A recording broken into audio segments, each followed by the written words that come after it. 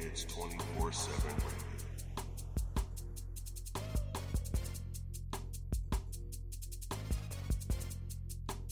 Angry Kids 24/7 Radio.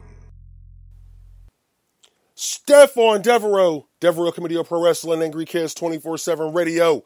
We're back. We got some heat this week, people. We got some heat this week. Ooh. Oh, man. Big show. I want to thank you for joining me today, wherever you are, whatever platform you're listening to this from, the Angry Kids radio station, Google, Spotify, whatever. I want to thank you for joining us. So let's get into this. All right, so Impact. Impact is in the news. Can you believe it? Impact is in the news the weekend of one of their biggest pay-per-views of all time. Impact is in the news. Why is Impact in the news? Oh, not because, people are saying this is going to be the greatest pay-per-view ever. Not because people are going to say, oh, man, the main event. I can't wait to see. No. Kind of does have something to do with the main event. But it does. They're not talking about that. You know what they're talking about? The participant in the main event for the Impact World Championship. The opponent to the champion, Sami Callihan. Shouts out to my man, Sammy. I know a lot of people don't like Sami Callihan, but got to meet the guy a couple of times.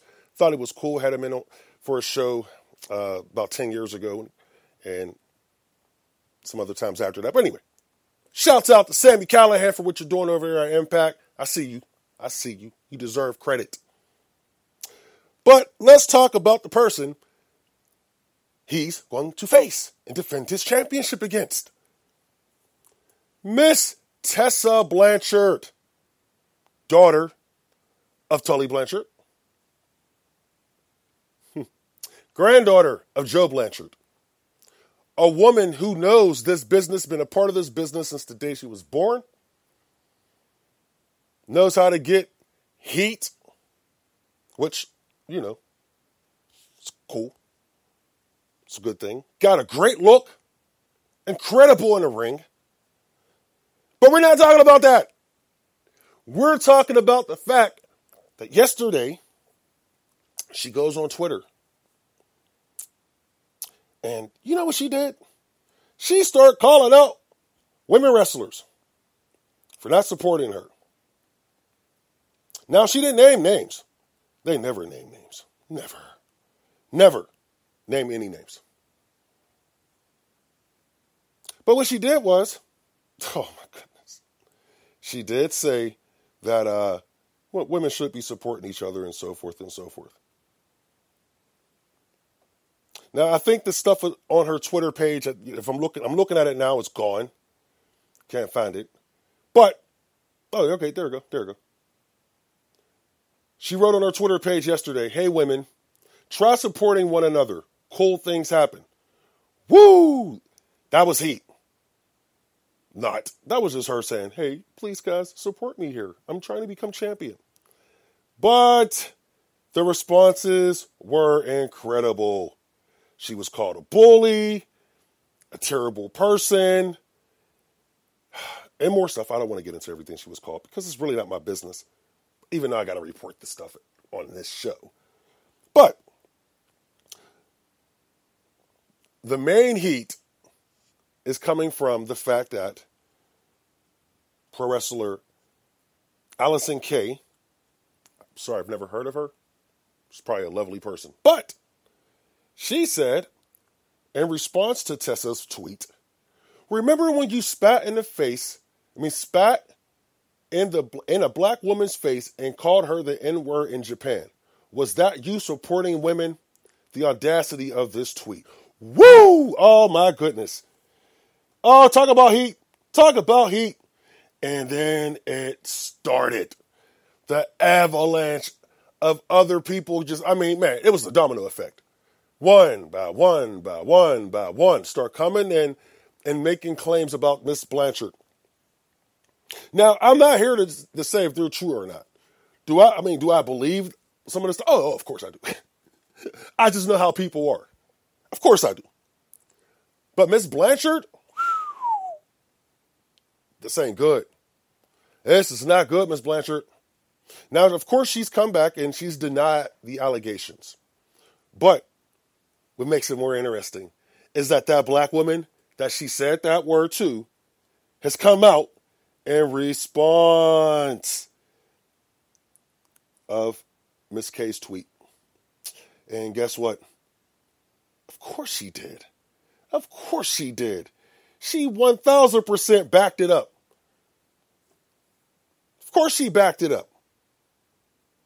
And I'm not going to give her name because from what I understand, she really didn't want this to come out, and that's kudos to her.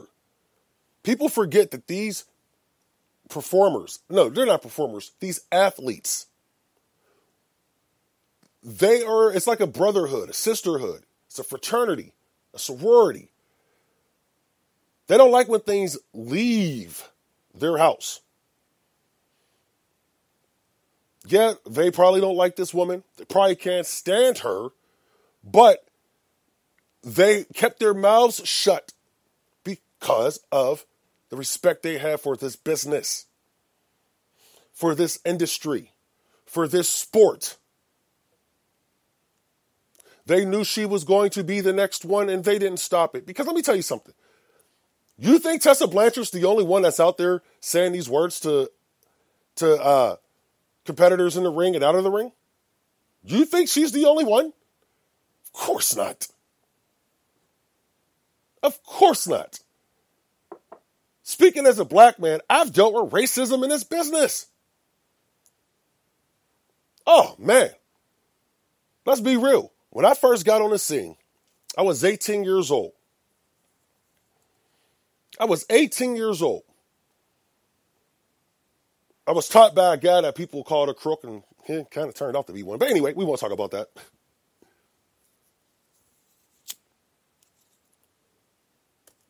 I was 18 years old.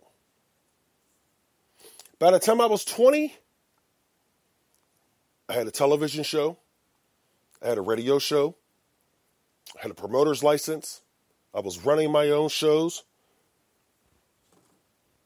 I was doing everything. I had some help, don't get me wrong. Shouts out to Big Neil, the real deal. You can listen to the Neil Haley Show, by the way, here on Angry Kids 24/7 Radio. Monday through Friday, 8 to 9 Eastern Standard Time. PM, of course. But I dealt with racism because a lot of people didn't understand how this little black kid from the hood, from the hood, was able to come out here and have all these advantages when he first just got in. Let me tell you how I got those advantages. I picked up my phone. I called people. I seen people. I sat down and spoke to people. Those people gave me opportunities. But this one day, I thought everything was cool until this one day I'm on my radio show, WCXJ 1550 AM in Pittsburgh, doing my radio show, and guess what? I'm doing the reports, and back then I used to do top 10 and top 5s and things like that. I should go back to doing that. But the top 5 wrestling companies in the world or locally, whatever. Usually it was mainly independent stuff. And I only gave news and rumors of the WWE and WCW, ECW at the time. But a wrestler from one of the promotions called my station, called live on the air, and got upset because I had said something about the company he worked for. And do you know what he had the nerve to call me live on the air? Oh, yeah, he said the M-word. Oh, yeah, he said it. He called me an effing M-word. That broke my heart, man. That broke my heart. Made me look at the business and look at the area a lot differently. It really did. It wasn't until, and see, the thing was, I was really still living in a fantasy land because I was a part of the wrestling business. I was a part of a sport that I grew up watching, practicing on my little brothers. Yeah, they took beatings. Feel bad for them. Shout out to my little brothers. But the racism didn't bother me until that moment. Then we fast forward. A few years later, maybe 3, 4, say 4. I meet a guy by the name of New Jack, Jerome Young. Yeah, I heard the horror stories about this man. I heard these things. But you know what, though? Got to meet him through a friend. And this guy said, look, he told me what I was to them in this business and what I will forever be to them in this business.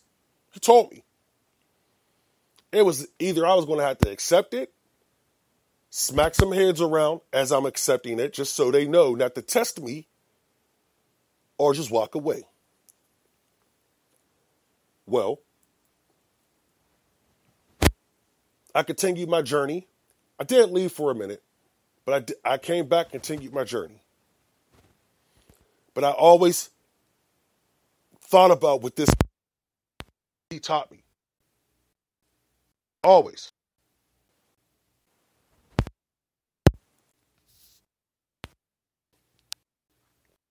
I thought about the business a little bit differently. So I still did television, still did radio, was promoting shows. So when I got to UCW and trying to think of the best way of putting this. Yes, and my story's long, but I'm getting somewhere, I promise. But got a phone call. This phone call was from a wrestler I respect so much. Love the guy, one of the first guys that made me want to get involved in independent wrestling when I was 17 years old. Because I really didn't know too much about indie wrestling at 17. This was in 1995. 96 is when I got in. But anyway, he says, hey, Devereux, I got an idea, got a friend who's trying to run a show out in a certain area, and I would like to have you involved, maybe you guys could sit down and come together and do the show together and blah, blah, blah, make some money. Okay, cool, cool. I like making money. Of course, we all do. So I said, okay, check it out. Talked to the dude, talked to him for a while, for a couple of weeks. Never gave an answer on if I was going to be in it or not. But I just wanted to fill the dude out. Well, the kid just didn't have it all at that time. So I said, you know what, here's the deal. I won't do the show, or I won't, co-promote the show, but I'll bring Neil in. I was managing Neil at the time, and Neil and I will come and do the show. And we'll wrestle such and such, and we'll see what happens. Excuse me, maybe we'll go and do something down the line. So, okay, no problem. He was cool with that. No problem. Get to the show. Everything's cool. Now, the guy can't pay the wrestlers because the show didn't do well. Now, we have some big names there. This was 2009, I believe. Just Incredible, Balls Mahoney, a couple other names were there. I can't remember at this time. But the promoter couldn't pay the wrestlers. So what did the promoter do? The promoter bounced. He bounced. Took the gate money and bounced. Because before he did that, he came and asked me if I had any cash. And I'm thinking to myself, why are you asking me for cash? But I told him, no, of course. Couldn't pay the wrestlers. He told me that. So he leaves, takes the gate money. The wrestlers knew who he was. Some wrestlers got paid and some didn't. One of those people were Balls Mahoney, who didn't get paid. Balls Mahoney, R.I.P., that's my dude. Miss him to death. One of the nicest guys in the world. Nicest guys in the world. But dude didn't have the cash. He didn't have the cash. The wrestlers were ticked. They went to this man's house. I said, wow, Neil and I didn't get paid either. But it's a part of the business. You live and you learn. So we was okay. So we take it a step further. Let's go to the next day. Very next day. My name is plastered everywhere. My shoot name is plastered everywhere. Why? Because someone, and you can probably told a reputable promoter who happened to write a newsletter at the time that I was the reason, or I ran off with the money and didn't pay the wrestlers.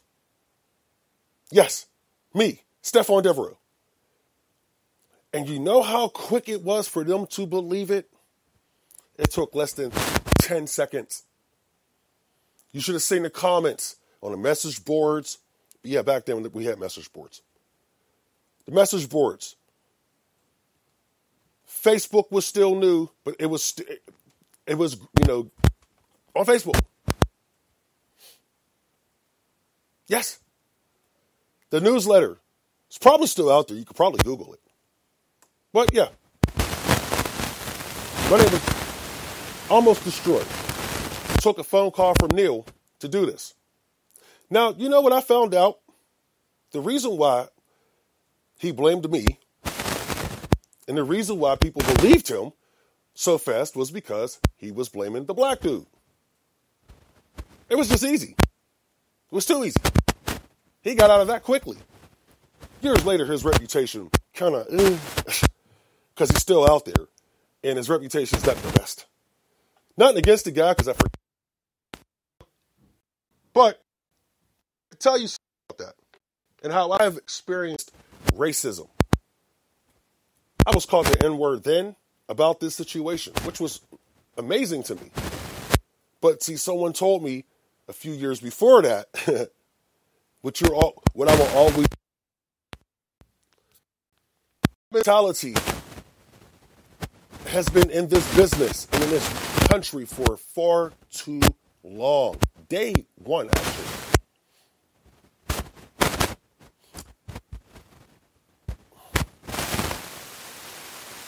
Is it a tough subject for me to talk about sometimes? Yes. But let me say this.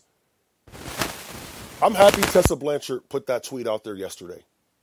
Because now this conversation is being had in the chat rooms and so forth, or group chats and in the groups, Facebook groups and so forth, and on Twitter and all that. This conversation is being had. It's time to stomp these dudes out.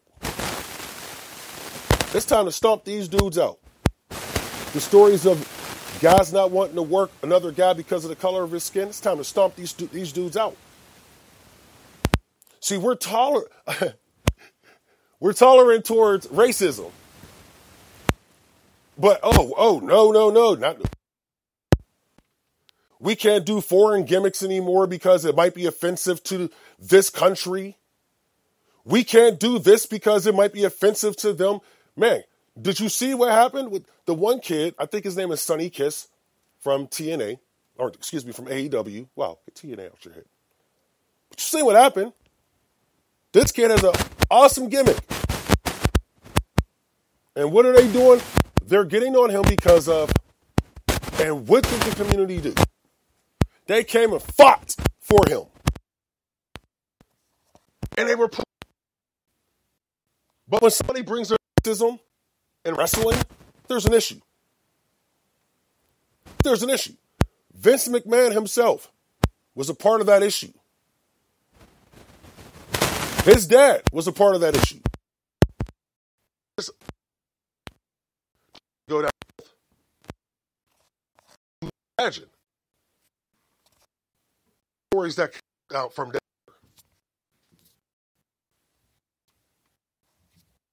Well, stuff needs to go. The only way to start is what said we knew. Still, you see thing. Anything remotely racist and professional. Now, here's my thing.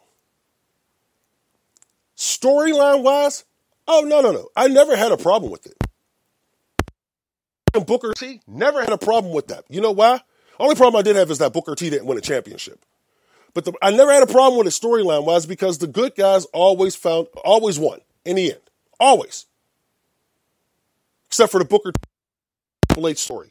Booker T didn't win a championship at WrestleMania, which he should have. But storyline-wise, never had a problem with it. I never had a problem with them juicing up the race card in the stories. Never had a problem with it. Never had a problem with them juicing up the foreigners. Hey, Iron Sheik was hated in 84 when Hogan beat him, 83, 84. Who cares? He was beat. Dude, Iran is hated again today. Iron Sheik gimmick would be perfect for wrestling, but too many people get offended. And they get shut down. As soon as they get offended about one thing over there, it's okay. They shut it down. But we get offended over here. Oh, no, you guys are just, you don't understand. That's just, come on, man. The one excuse that is getting me ticked off the most is that these people keep saying these women are jealous. Oh, they're jealous of her because she's about to become become world champion for Impact Wrestling, first women's world champion. No, I don't think jealousy has anything to do with this. Let me tell you why. Well, first and foremost, nothing against Impact, but it's Impact. This isn't the WWE. This isn't AEW. Goddamn, this ain't even Ring of Honor. It's Impact. Nothing against Impact. But you're not making any headlines. People ain't talking about Impact. They're talking about the other companies that I named. No matter the cool stuff that Impact is doing right now, no one's talking about them. God damn, I don't even want to see the ratings because I'm afraid that I might cry. What are they jealous of? That spot? They're better off going to Ring of Honor or AEW or WWE. They're going to one of those companies because at least they're going to be exposed. Okay, not so much Ring of Honor. We'll take away. But they're going to be exposed to a nationwide audience that people are actually watching. Impact has access to the world. But how many people are actually watching? 1, 2, 100,000, if that. Tops, maybe, if they're lucky. NXT and AEW, they're combined bringing in almost 2 million viewers a week on a Wednesday night. WWE, you know what their numbers are. So why would they be jealous? Because they're speaking the truth? No, what you don't want to realize and understand is Tessa Blanchard brought this on herself with her damn tweet. You can't call out these women and then expect these women not to come back at you. Especially if you got a past. Now, it's one thing if you were a sweetheart, people had nothing but respect for you. But, man, they are not doing this because they're jealous. They're doing this because she needs to be called out.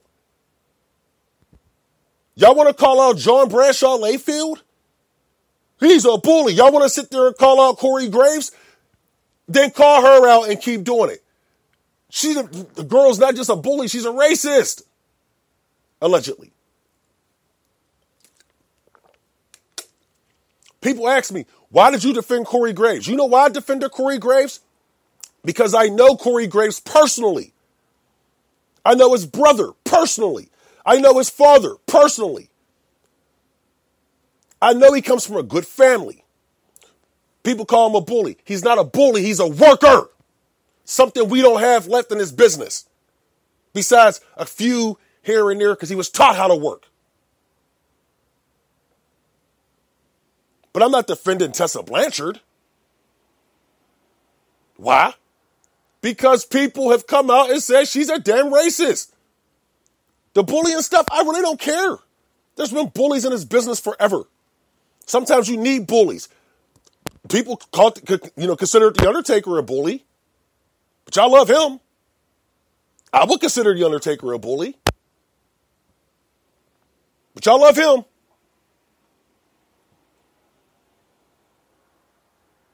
So we can let the bully stuff go, but when you start, when you got people claiming she's a racist, no, bro. No, there's no defending that. Just shows me the mentality that we have in this country. Still.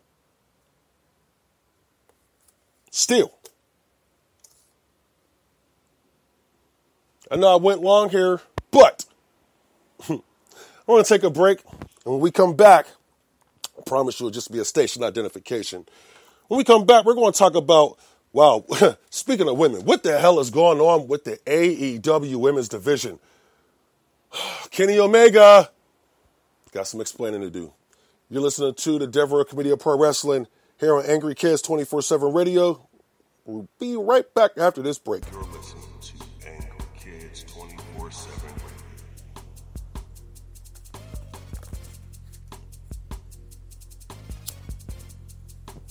Angry Kids 24/7 Radio. Stephon Devereux, Devereux Committee of Pro Wrestling, Angry Kids 24/7 Radio. We're back. Man. By the way, again, good luck to my man Sami Callihan. Anyway, all right, I'm gonna get off that subject. I know I went long on it, told you a little bit of my history and so forth. Sometimes I gotta do that. I gotta do that. Let you know where I'm coming from. I'm not coming from a place of hate. I'm just coming from a place of experience, bruh. Anyway, speaking of women, oh my goodness, the AEW women's division is a complete disaster right now. It's a complete disaster. And there's only one person to blame for that, according to the Twitterite. Kenny Omega. Kenny Omega. Now, as you know, Kenny Omega is the head booker for the AEW women's division. He said he went out there and scouted talent, brought them in, blah, blah, blah. He's focused on getting these guys over. It's nice. It's cute. Oh, so adorable. But bruh, now he's firing back at critics. Now he's firing back. Come on, Kenny. You got to take this one, bro. You got to take this L. You have to take this L because the way you're booking this division is completely trash. Now, let's take a look. Okay, I'm going to throw off a few names here.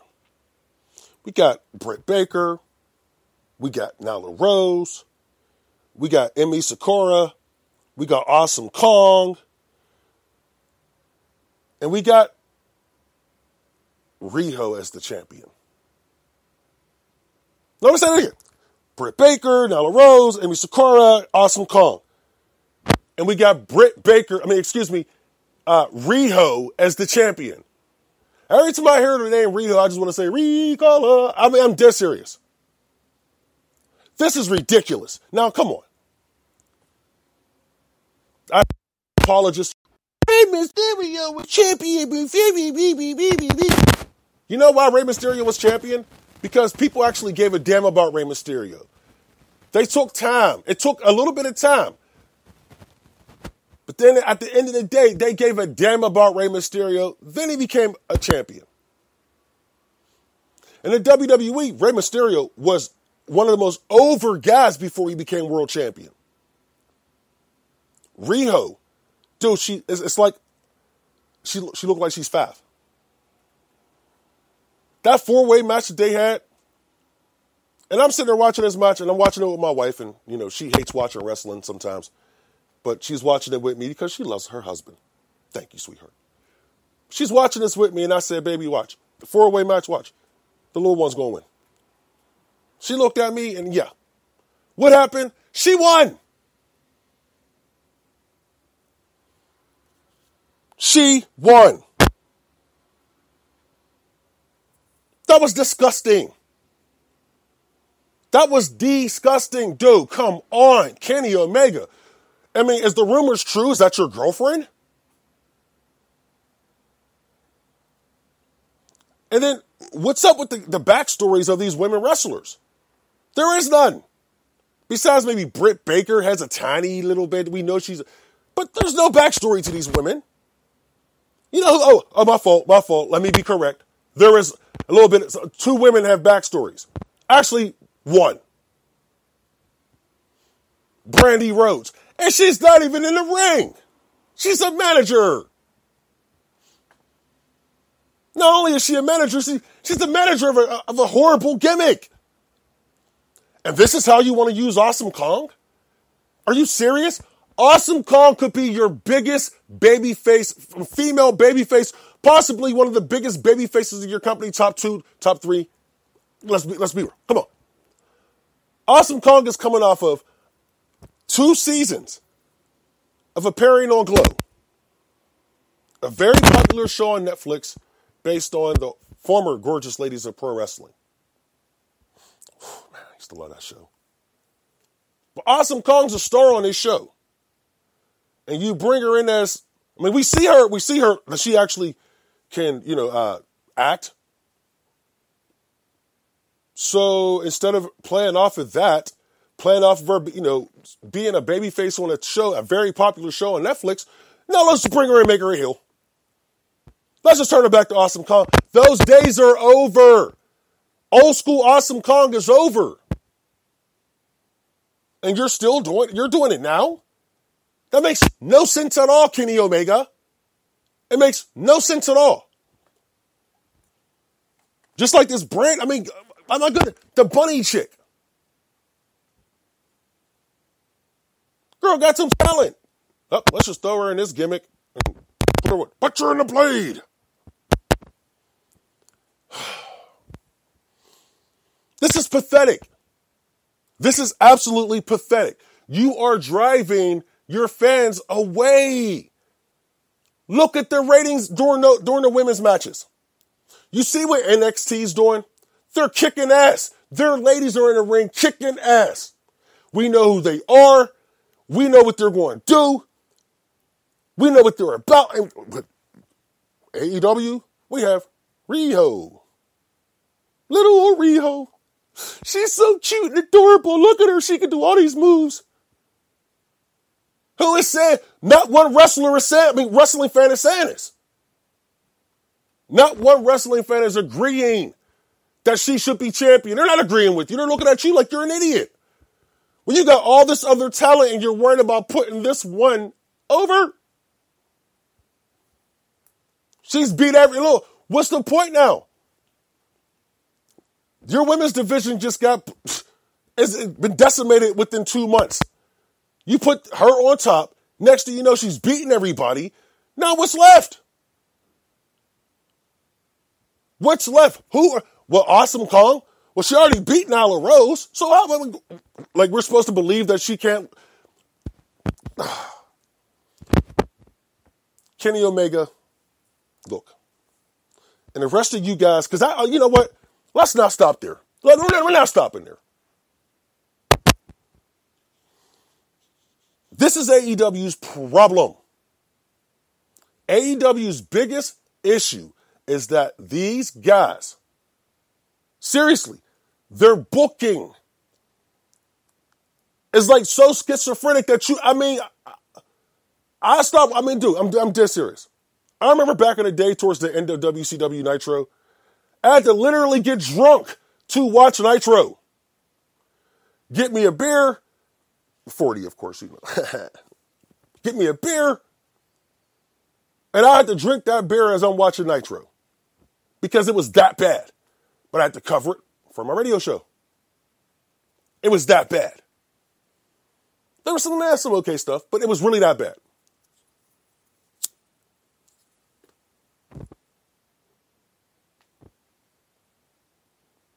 That's what's happening right here with AEW. Because it's becoming that bad. Then my thing is, they're so damn focused on AEW Dark, it seems, that they're keeping talent off of their main show, which is Dynamite, and putting them on AEW Dark because, we need to get the YouTube ratings. Why don't you get YouTube ratings with clips?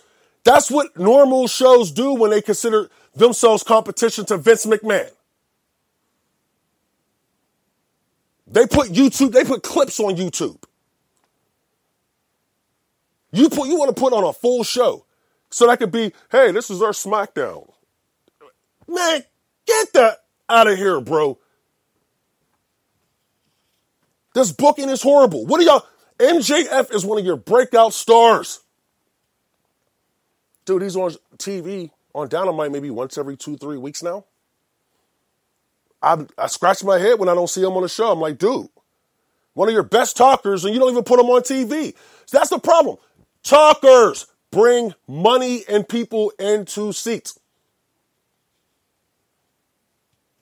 Talkers, great talkers. I don't get it. You got one of the best talkers in the business, and you say, oh, we got to put him on TV. Let's put him on AEW Dark. To pop what? To get you some YouTube views? I got no beef with you want to put clips on there. But you're concentrating on a full show, another full show, when you should be concentrating on your main show. Too many cooks are in the goddamn kitchen. Too many. It's the same thing that's going on in the WWE. But you guys want to say you're the alternatives. I mean, every week we hear about someone having a backstage meeting, one of the higher-ups having a backstage meeting with the guys because this is happening or that's happening. Man, do y'all not realize nothing's going to ever change for you guys until you get one single voice in that creative room. One. Instead of 13 people trying to book a damn show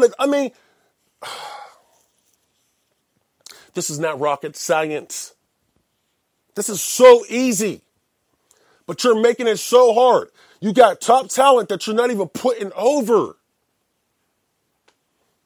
But hey, Rio's going to get over. She's on TV every week too. Ain't nobody trying to watch this chick, man.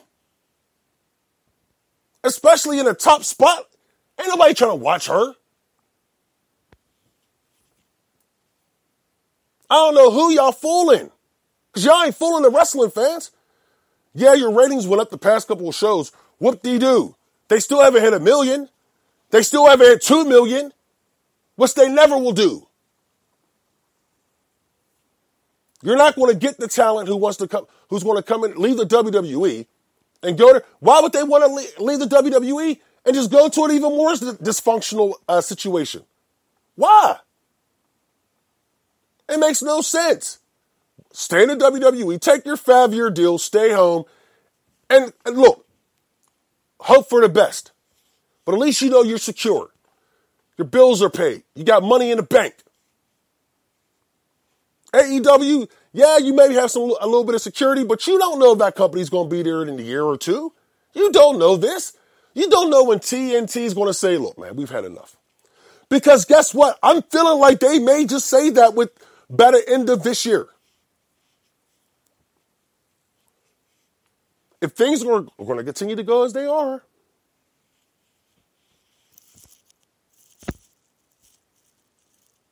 it just makes no sense.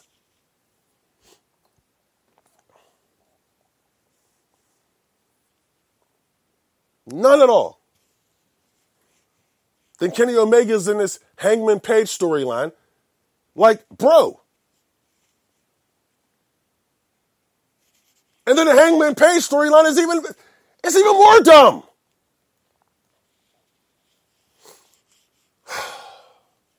I am trying to take a deep breath here because I had so many high hopes for this company. When it was first announced, you go back to the shows. Go back into the archives. You will see that I actually had so many high hopes for this show. And they have proved me wrong, man. Because I was out there saying they're going to do this. They're going to do some good things here, blah, blah, blah, blah, blah. And goodness gracious. Yeah, that was cool they got Chris Jericho. Yeah, it was cool that they got the Bullet Club, and gave them their own company or whatever. Some decent ideas. Some decent stuff. But they have no foundation. They wanted to come out and take shots at the WWE. They wanted to come out and sit there and put their new talent over and then have them lose a week later. I mean, Adam Page was just he was in a main event storyline with Chris Jericho when his show began. Or before the show, excuse me. Now maybe he's going to be, in a feud with Kenny Omega. I mean, who knows? One of your top talents. Jon Moxley, I don't know. Really? That last episode was trash. His reveal, it was trash. It was trash. It was nothing like the celebration when, we was popping a bubbly. What's up? Hey, Y2J, what up, my man? Yeah, I know he's not called Y2J anymore. But anyway. But this makes no sense to me.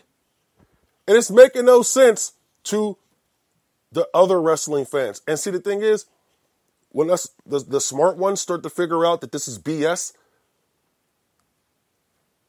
it's over. So you got the dumb ones who are out there who think they're smart fans. They don't realize it yet. They're still drinking Kool-Aid because they hate the WWE so much that they're going to drink anything that they can find. So all the little BS stuff, come on. Goodness gracious, Orange Cassidy. That's another one. Another breakout star that you barely use, and when you use them, you use them in a stupid way. I'm confused here.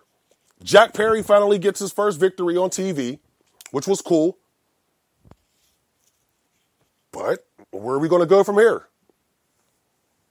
After the whole build-up with Chris Jericho, now you got him back to 6-man tag matches. Instead of having him knocking on Chris Jericho's door like, bro, I lasted 10 minutes. Give me my title shot. No, they're not doing that. And that's because these people have no clue on how to run a wrestling company. They may be great wrestlers, but they have no clue on how to run a wrestling company. Tony Khan, he's just a damn money mark, and we know that, so we're not going to bash him. Actually, we are going to bash him. Why? Because he's the one letting these guys do this. See, I think the problem is it's not his money, it's his daddy's money. If it was his own money, I'm pretty sure things would be a little bit different. So he's not really taking no loss here. He's not going to take no loss. His daddy's going to take this loss. Just like Dixie Carter's daddy. Yo, we forget about that, huh? Oh, man. It's just bad, man. Just bad. This is just bad. It's just bad. But we're going to get out of here. And I hope that you enjoyed the show today. Don't forget, go to UCWProWrestling.com. Check out information on the January 31st show in Dawson, PA. Yours truly, Stephon Devereux, will be there. Get your tickets right now because when we sell out fast. I think there's some tickets available. I'm pretty sure. But go to UCWProWrestling.com to get more information on the show. And, man, I just hope you guys, I just hope AEW get their stuff together. I really do. But, man, it's kind of scary. And like I said earlier about the Tessa Blanchard situation, we just got to stomp out, you know what I'm saying, these idiots. We got to stomp these idiots out of this business. Not everything's going to be perfect. Cool. But even if we can't stomp them out, we're going to stomp some respect into these people because they're going to start respecting us. And if they don't want to, oh, don't worry. We'll make sure we help them along the way. But anyway, I want to thank you for joining me. Stephon Devereux, Angry Kids 24/7 Radio, Devereux Committee of Pro Wrestling. We are out. You're listening to Angry Kids 24/7 Radio.